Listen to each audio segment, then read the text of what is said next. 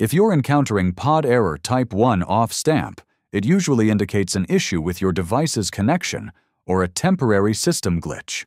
Here's a quick way to fix it and get back to smooth operation. First, restart your device. Power it off completely, wait a few seconds, and turn it back on. This simple step often clears minor system errors that cause the off-stamp issue. Next, check for firmware or software updates. Whether you're using a pod device or a compatible app, make sure everything is updated to the latest version.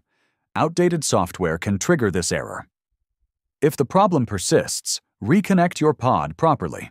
Disconnect it fully, wait a few seconds, and reconnect it to ensure a proper handshake with your device. Make sure the connection port or Bluetooth pairing is secure and working.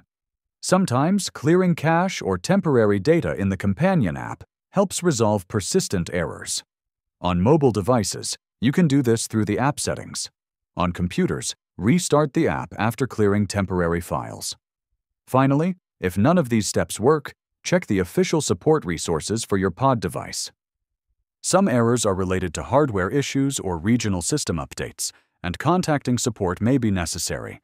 Following these steps should resolve pod error type 1 off stamp quickly and get your device functioning normally. If this guide helped, hit like, leave a comment sharing your experience, and don't forget to subscribe for more quick device fixes. Thanks for watching.